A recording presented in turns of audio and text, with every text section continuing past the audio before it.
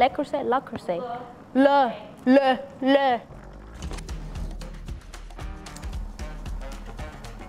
My upbringing was very unique. I grew up both in the Bronx and the Dominican Republic. I was born in the Bronx, but every year I would go and visit my family in the Dominican Republic, and there is where I really learned how to appreciate food and what it does for us as a people, as a culture, and how to utilize those ingredients that grow in my very backyard.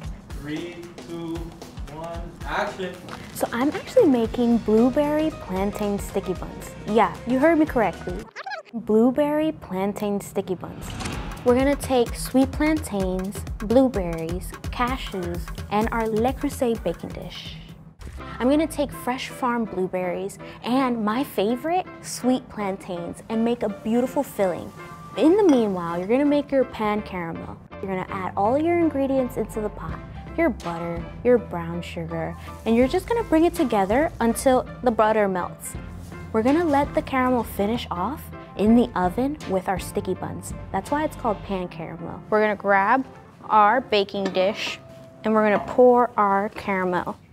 Coming from the diaspora, there are stories that maybe we haven't been able to tell, but food is the perfect vessel to tell these stories in a palpable, less aggressive way. Food is something that we can use to unite, to love, and to care for other people.